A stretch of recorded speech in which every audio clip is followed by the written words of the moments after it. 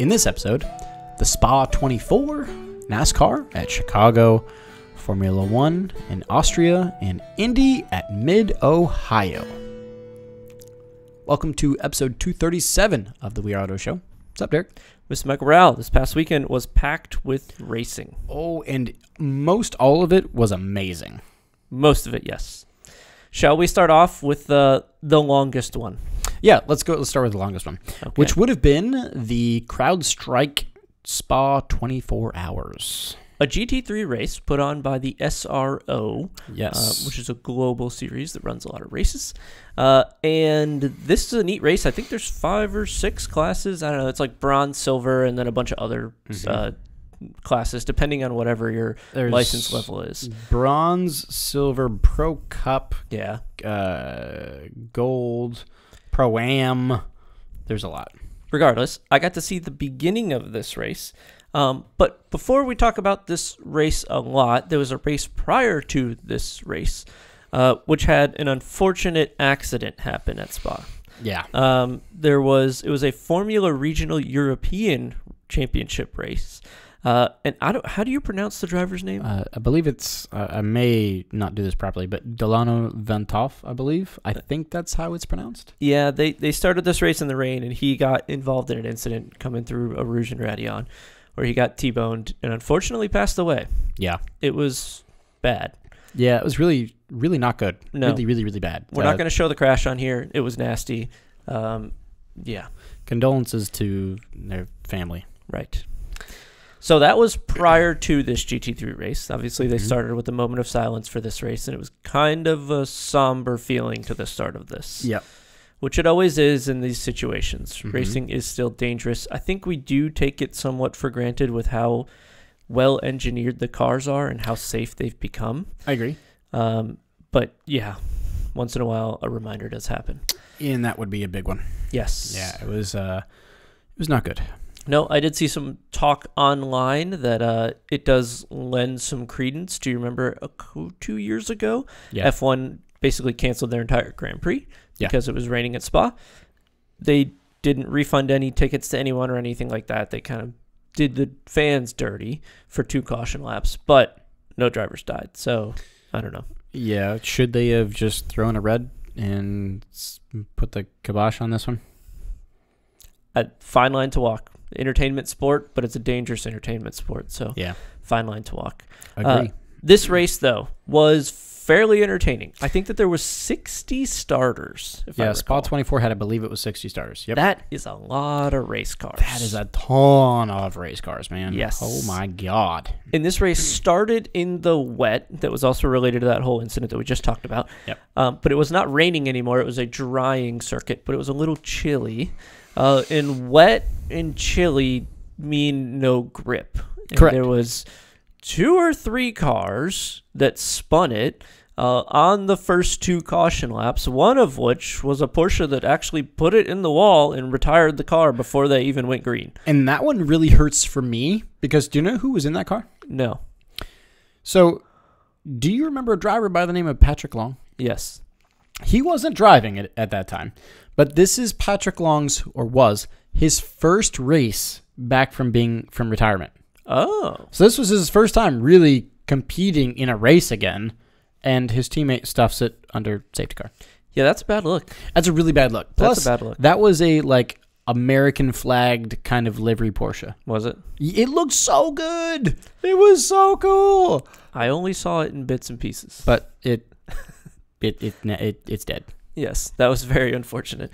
Like I said, though, he was not the only one that spun. I think that there was 3 cars in total that spun prior to them going green. So it was a rough starting situation, but you can't. As a professional racing driver, you can't put it in the wall prior to the green flag. You can't do that.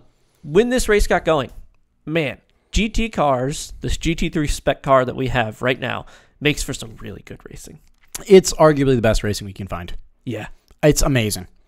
It's so close. It's so fierce. It's just fantastic racing to watch. Even though this is, in quotes, multi-class, but it's only multi-class because the licensing is going on like the way it is. It's not actually BOP'd to be multi-class, so in theory, all the cars are exactly the same performance. Yeah. There's still a good amount of passing and a good amount of jockeying. compared to the pro drivers to like an AM driver. Yeah. It kind of almost felt multi-class, which made for some super entertaining moments. So entertaining. Yeah. I mean, you had Porsches using an Audi as a pick. You had Audis using a BMW as a pick. You had Mercedes using a BMW. It was just chaos. It was amazing. And look at how packed that stand is in Eau Rouge there. Yep. That's super cool. amazing. Yeah, this race in general did deliver pretty darn good. Go watch the highlights because there are a bunch of specific moments. I remember them panning the camera over to see just like 3 wide moments through parts of the track that you should never go 3 wide. Yeah. With like 6 or 7 cars in a pack, and it was fun to watch. Wild. Yeah, super fun to watch. In the beginning, I did see Ferrari struggling, which was interesting. I think that the manufacturer team really had problems early. I don't even remember if they actually finished. But who took down the win in this race? So the win went to a BMW. It was the Rover Racing BMW, the number 98, that had Philip Eng and Marco Wittmann in it. And they drove the balls off that car. Yes, they did. I mean, they drove just outstandingly. And I do remember watching a bit of the end when I got home again. I was watching on and off throughout the race, and I was able to catch the last 30 minutes, an hour or so as well. And I gotta hand it to the number 92, my favorite Porsche, the Grello Porsche, right? The Manthey Racing Porsche. That had Julian Andlauer, Lawrence Vantour, and Kevin Estra. And they had no rear diffuser. They had damage. They had no rear diffuser. But they were making a charge for P3 at the end. Yeah. You know what? They still haven't figured out, no team has really figured out the new 992 GT3R yet. But I think they're starting to hopefully get some grips here. Yeah, at some point they will. There's no way they don't. But who? I think that there was 4 teams in the top 4, all with different manufacturers. Yeah. So top 4: BMW, Mercedes, Audi, Porsche. That's cool. That's really cool. And I know that there was Lamborghini, McLaren. Was there an Aston in this race? Ferrari. There was like 1 Aston in the race. Yeah. So there's at least 8 different manufacturers. Yeah. That participated in this race. It was awesome. Yep. It was awesome. I'd love this race so much. Another quick note. Oh, McLaren was there too. Sorry. Yes. To my understanding, the SRO has purchased the Nürburgring 24 hours, which is very interesting. Oh, well, that is something to ponder on. That is. I don't know if I like that or not, to be honest. I'm not sure. That is... We might have to come back and debate that later. We're going to have to see if that is... Because the Nürburgring 24 is kind of its own thing. It is, and I don't want that to turn into a GT3 thing. That's what I'm saying. Yeah. I want to still see the Opel Manta out there getting passed by that Mercedes. Right. Or getting just obliterated by a Porsche. Correct. Yes. Or something. So whatever happens to it. Because it is a moving roadblock. Yes. Yes. There's multiple of them at the Nürburgring 24. This race was put on basically flawlessly by the SRO, in my opinion. They did a really good job with safety cars and managing everything. But real quick, this was also the first time they did the wave around. Oh, was it? Yeah. Oh, I did they not implemented know that. the wave around as well. Oh, and so you can get your lap back? Yep. People were... But they only did it for the lower class cars. Oh. If you were in the pro really class, you couldn't get your lap back. That's very odd. It was very odd. Not sure I like that. I'm not sure. I do like giving the AMs more of a reason to stay in the fight, though. I do too. But the pros shouldn't have that as well, in my opinion. Odd. Very odd. Yeah, but what an amazing race. What an amazing race that was. Yeah, super good. Is that the last notable 24 of the year? Let's see. Rolex is done. Yep. Le Mans done. Yep. Nürburgring's done. Right. Spa's done. Everything else is a 10 or a 12, isn't it? There's like I think the Creventic does another 24 or 2. But don't those they aren't do notable. a Dubai 24? Yeah, but it's also broken up into 2 days, and it's like 12 and 14, or like it's different. It's not. It's not one of the big ones. I don't know if there's another proper 24. I don't think so. I think that the next notable Petit Le Mans, right, which is 10 hours. What are some other big endurance? I think that those are. There's not a ton left because we already had. So there's the WEC is racing 6-hour stuff. Yeah, like but Monza coming up. That's their normal stuff. Yeah. I think that this was the last big 24, other than Creventic stuff, that is going to happen this year. Yeah, I'm trying to. I'm pretty sure. Take a quick Google here. So, American Le Mans Series doesn't exist. Nope. The 24 Hours of Lemons. No. Yeah, baby. It's Let's not notable. go. Right. So, yeah, that's pretty much it. yeah, I believe that that's the last big one for a while. Last 24. Right. Right. So, there was some other racing that happened. There was actually a bunch more. But we need to talk about, was this the best race of the weekend? I'm not sure. Well, how would you describe the best? I don't know. We got to talk about the NASCAR race. Okay, let's do it. NASCAR Streets of Chicago. Yes, to set the stage, we went into this assuming it was going to be an absolute disaster. And what was it? It was a successful disaster. It was the most, the way I described it is it was like the most entertaining, perfectly choreographed chaos. Yeah. It was good. I'll give it the thumbs up, but I have questions about it in the future. And we'll talk about that at the end. Okay. So this was NASCAR at the Streets of Chicago. To kick it off, I think that they only had 3 days of track time, which was a bit odd. It's not a lot. Nope, there was only the Xfinity Series there and the Cup Series there.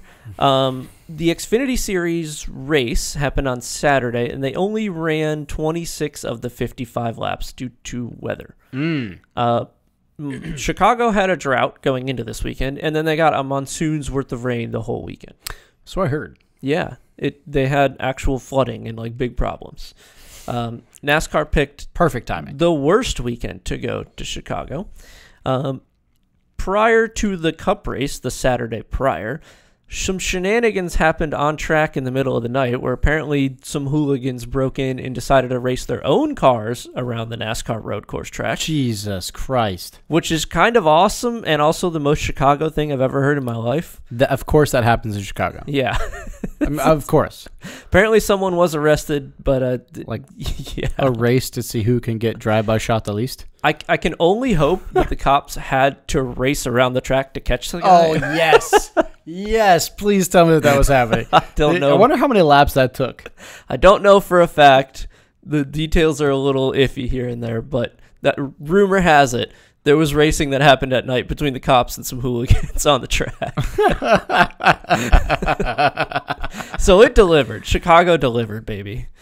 The race itself, the Cup Series race itself, going into this, we thought it was going to be an absolute disaster. It started in the rain, which is not a typical NASCAR thing. No, I think it's only the second time, if I recall, that they've ever used rain tires on these cars. Yeah. First time they've ever raced a street course like this, which I find hard to believe, but apparently that's the case. It seems odd, but I guess it's correct. I've watched Indy and so many like V8 supercars and all these things go to the street and race around in street circuits. And they're fine. Why has NASCAR never done this? I don't know. It's so weird. But apparently they hadn't. And going into this, I thought there was going to be the big pile up into turn one. No, they all seemed to get through it. It was messy. Everybody was slipping and sliding. Cars were touching barriers. But that's kind of what I expected. I expected even worse than that. There was only, to my understanding, one big track blocking pileup. I thought we'd get everyone just piles into and just where you couldn't even get through. You just had to come to a complete stop. I thought we'd get 4 or 5 of those, to be honest. I kind of was thinking at least 3 at minimum. No, they held it together a lot better than I thought they would. It is surprising. I did hear some of the drivers chirping that like the Europeans are gonna think we all suck at driving now.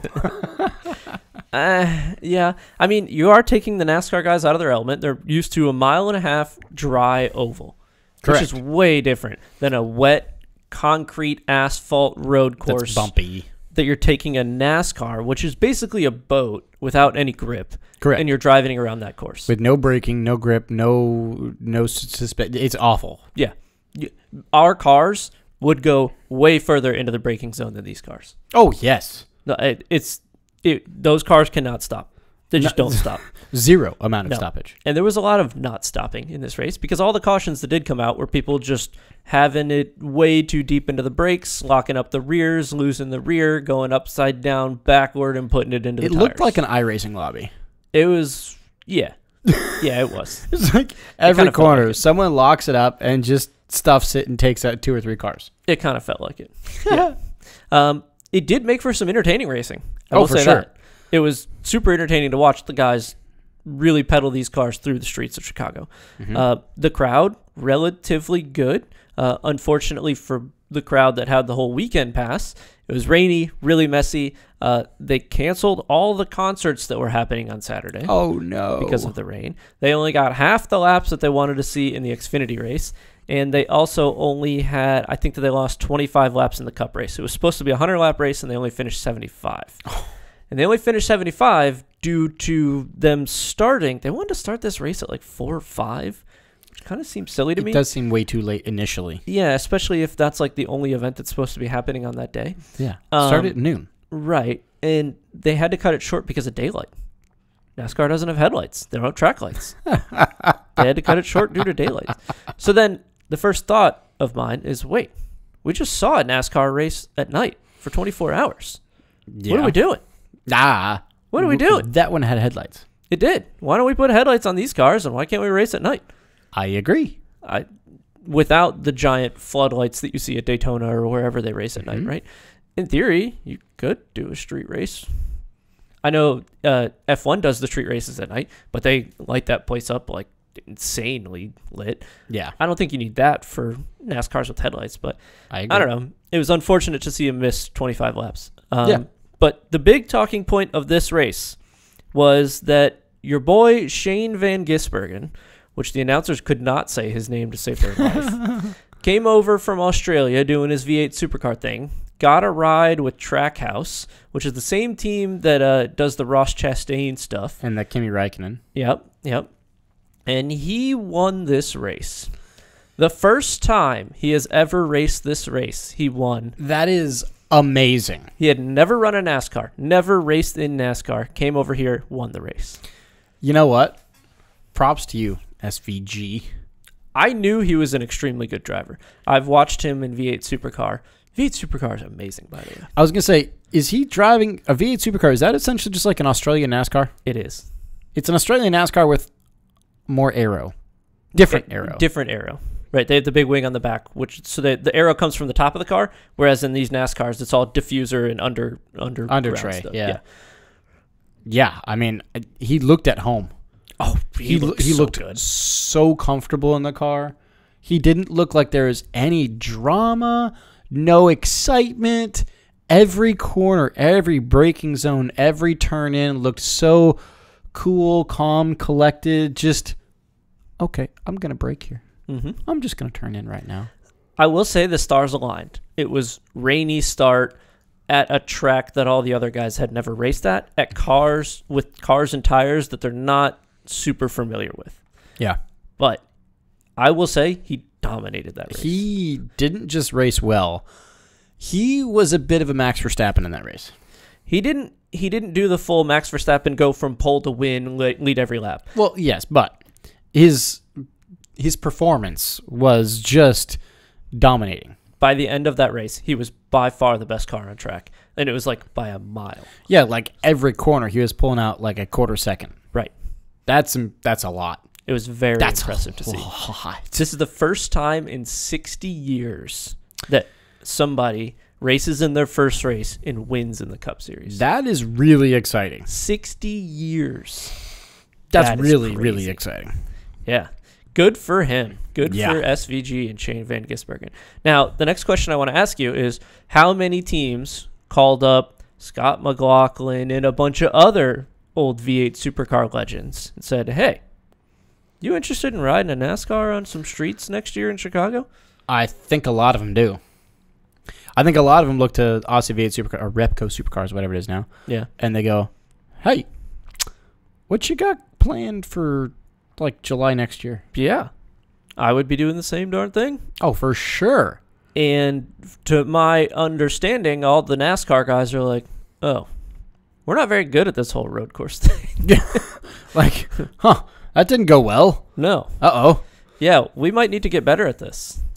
Yeah, so does that mean we're going to see more NASCAR drivers coming into IMSA to get seat time at road courses? I don't know. I don't know how NASCAR drivers, will they go over to the V8s? Will they go to MX5 Cup? Please go. Because I would say MX5 Cup, with the body contact, would be the most comparable to racing a NASCAR on a road course. Yeah, I think just V8s, take like 600 horsepower off. Right, the V8 supercars would be the closest you could get. But on this side of the world. I don't know, because they have H patterns in those MX5s. And yeah, but have you seen how they drive the MX5s?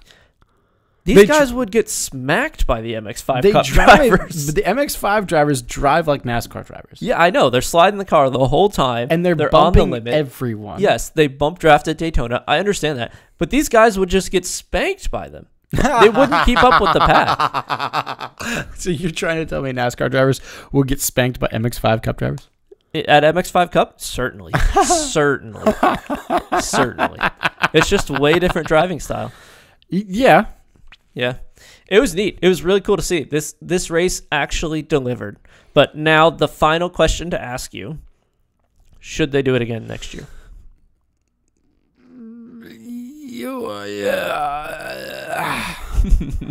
I can't answer that question. Should they bring it back? Yes, I think as of now, yes. Because it's really exciting. Okay, if SVG doesn't win this race, is this the race that everyone talks about this weekend? Yeah, just because it's still just chaos. But I think that it's in a bad light then. Why? Because it's so chaos. And because the cars couldn't stay on track and it almost is dangerous and the conditions were bad and there was bad press at night. And I think him winning this race saved this race. You think so? Honestly, yes. Because what good came from this race other than him winning? You very well may be right. I mean, the weather was crap. They didn't get all the laps in. It turned to night. They screwed up the schedule because they didn't start the race early enough. They had a good turnout of fans, but the fans were absolutely miserable to my knowledge. And there was nothing else good other than an Aussie coming over and smacking all the NASCAR drivers around. Is he actually from New Zealand? Yeah, he's from New Zealand. Oh, so he's a Kiwi. Yeah, he'd be a Kiwi. But he races V8 supercars in Australia. Yes, so you can call him an Aussie. Whatever. Either way, they're basically the same thing. I don't. He may have saved the race. I think he did. And I think that they bring this race back only because he saved this race. And I think that they bring it back with more road course ringers than were there this year. That'd be great. And I bet you would get Ricky back, Jordan Taylor, or Ricky Taylor back. Yeah, I would imagine some GT3 guys would Andy come Lally again, right? Because he was there already, right? I'd love to see them. Maybe Kimmy's back. Yep, possibly. If it's a rain race, all those guys have a good shot. I would like to see Mark Webber. That'd be neat. I'm down for that. He's an Aussie. Yep. I don't know what other V8 supercar drivers. I can imagine Scott McLaughlin, if IndyCar's not running, he gets a call. Oh, for sure. That'd be amazing. He battled with SVG throughout their career in V8 supercars. So, yeah, we'll see. Super cool, though. Yeah. What a wild race. Yeah. Who took second and third in that race? Second and third. So first, Shane Van Gisbergen. We know that. Second, Justin Haley in a Chevy. Third place was Chase Elliott in a Chevy as well. Gotcha. Chevy swept the top 5. Wow. That's impressive for them. Yeah. Neat. So, what a wild race the NASCAR yeah, very, race very was. crazy, I would say. Yes. Now, you want to talk about a race that was not as crazy? Sure. Let's talk about a very boring race. Okay, let's quickly talk about Formula Boring, because there's not a ton to talk about. Correct. It was Formula Boring for sure. It was, and this was the Max Verstappen sweep, to spoil it for you. He basically was the fastest in almost every practice. He was the fastest to qualify the initial qualifying. Then they did the sprint race. He won that. He had a little bit of battling with Checo, his teammate, in that race. And then he started on pole, and he led every lap. Did Verstappen take fastest lap? Yes.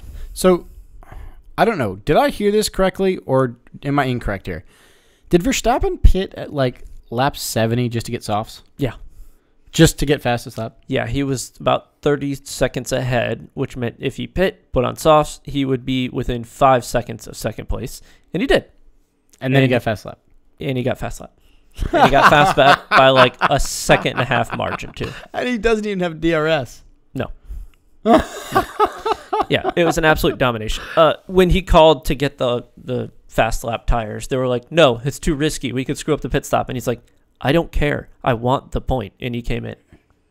So they put on the tires. He just kind of shows everyone, I'm better than you, and I know it. Yep. Even Christian, he's like, no, I'm making the call. You don't get a choice. I'm coming in. Either you put tires on me or you don't do anything and we lose this race. He's like, okay, I'll put tires on. Oh, my God. Yeah. Yeah, he's an absolute monster right now. Other quick notables, there was some interesting racecraft that happened with Max when he was going down into, I think it's turn 7 in that track. I don't remember the exact corner. Whenever he was passing Leclerc for the lead. Yes, he would wait and not pass going into that corner just to get the DRS coming out of that corner into the next straight. That's an impressive bit of racecraft and thought process there. It was. Most guys would just go, it's a gap, I'm taking it now. Right. Where he goes, well, wait a minute now. If I take this now, then that means when on corner exit, Leclerc's going to have DRS behind me. I don't want that. Yeah. And his teammate Perez had the option to do that at one point, and I think like did 2 or 3 laps before he finally figured out like, oh, I should probably do that to get around this Haas because this is how you're supposed to do this. So it was impressive by him. The McLarens did look solid, which was good for them. Let's see. We had Lando Norris was a P4 in a McLaren, and then where's the other one? Way down. He had a problem at the beginning of the race. He's like dead last or something. Yeah, not great. Yeah. But Lando looked really good. Apparently they brought a new upgrade package on the car this time. Good. And he had speed. Good. This is the first time that this, in my opinion, this McLaren has looked this fast and this competitive.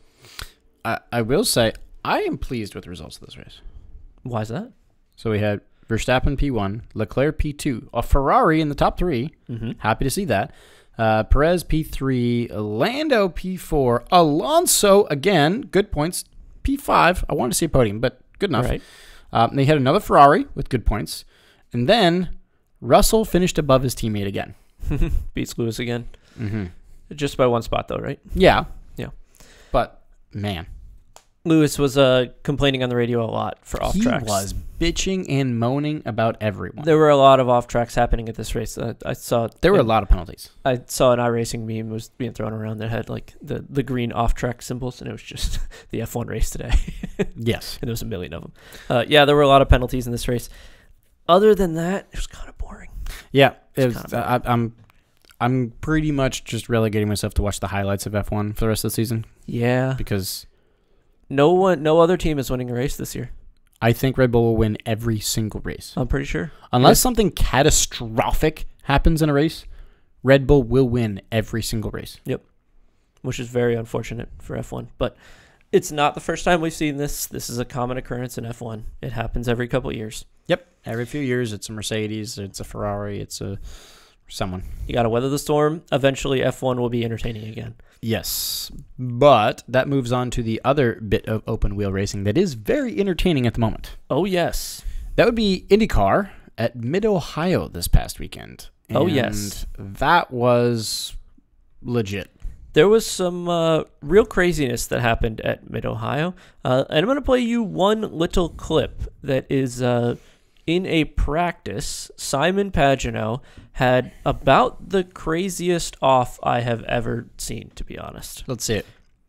Check this out. Oh, my God. Okay.